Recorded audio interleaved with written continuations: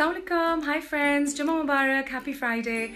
In line with it being Jummah today, I wanted to share my review of a product that I've been loving with my kids over the last couple of months and I feel is instrumental in their Islamic education. Now, we're all aware of the importance of the 5 daily prayers, and given kids start learning about it from the age of 7, I think many of us can agree that we want to give them the most positive introduction to prayers at that age, and that's where my Salah Mat comes into play. Now, I've just posted a review on my Instagram feed explaining the different ways it can benefit kids, but here I'm just going to demonstrate the product features and how it actually works.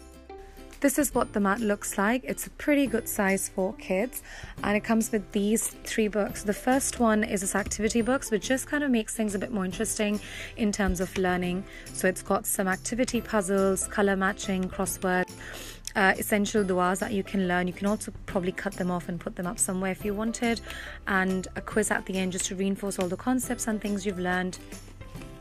The second one is this guide, age-wise guide for parents, which I particularly love, as I have a 3-year-old and a 6-year-old. So this book offers suggestions on how best to use the mat according to your child's age, because obviously their abilities to understand and learn are going to be different. So you have some for 3 to 4, 4 to 6, 7 to 9, and then 10-year-olds as well. And finally is this manual, which helps to explain the different features and functions of the mat. I mean, when you first look at it, it might seem like there's a lot going on, but actually they've got these very useful diagrams which help to explain exactly what each key and color corresponds to. However, I'm going to show you how this works so you can see how easy it actually is. These keys, beginning from the start one, going all the way up, across and down, is the entire procedure of prayer, and it starts with the wudu, or wuzu as we used to call it, which is cleaning yourself before starting your prayer. Qibla, which is the direction you face while praying. Adhan, which is a call to prayer. The red keys are the explanations of the different positions, postures and steps in the prayer. The blue keys are what has to be recited for that step, and the orange keys just explain what each step is called. So for instance, this is called takbir.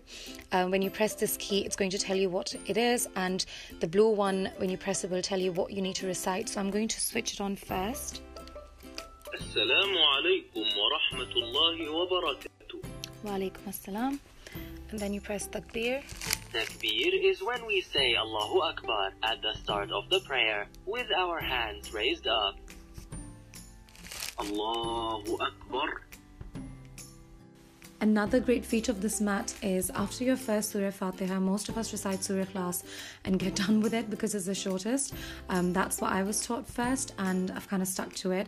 But you have an option of all these other surahs as well instead of Surah Class. So it's a great chance to teach kids from the start, and it's a great opportunity for adults like myself who've forgotten a few of these surahs to learn it again with my kids.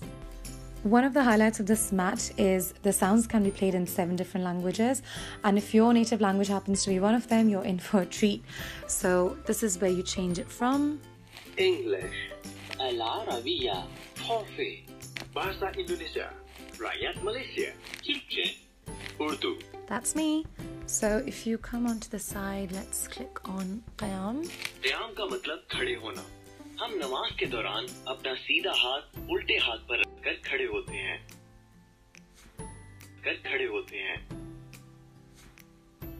Now, all these keys surrounding the mat can be seen as your teaching guide. These are explanations of all the postures, positions, recitations that you need in order to perform.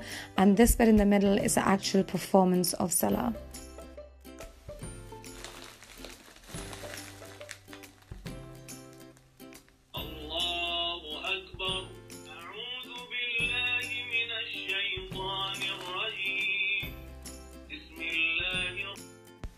To start the prayer, you're going to stand where the feet marks are, and once you do that, the mat sensors detect your feet and the prayer starts. Once the prayer starts, none of these keys will work, and that's from disrupting the prayer while the older sibling prays. which is Subhan Rabbil Ala, will not be recited unless you are in that position. And once that's been recited, the Allahu Akbar when you sit back up will not be recited unless you have removed your hands, nose and your forehead from that. And that to me is such an amazing way of reinforcing the concepts and making the child understand that the prayer isn't just going to go on without them figuring out the step properly. And that brings me to the conclusion of these review stories. I honestly believe this is one product that's going to last for many, many years.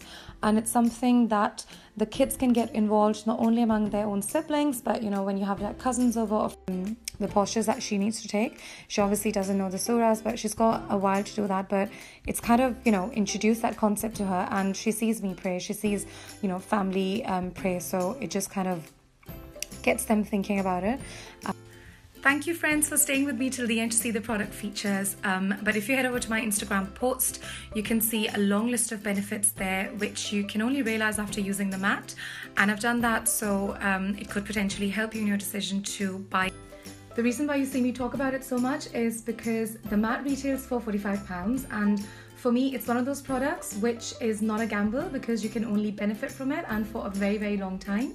So thank you to MySalahMat for an invention that is going to earn them praises from parents all across the world. And I look forward to more such amazing products from you.